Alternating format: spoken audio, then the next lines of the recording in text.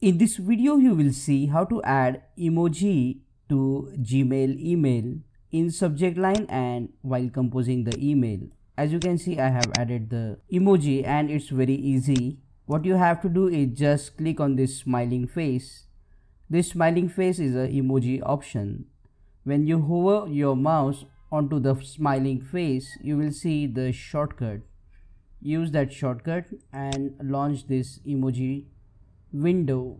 Now you can just click on the different categories to open the emojis, and to insert the emoji just double click on the emoji. If you want in subject line, you can just copy the emoji and paste it into the subject line like this. If you don't like the available emojis, you can just go to any emoji website and just copy the emoji and paste it into the Gmail subject line or into the body.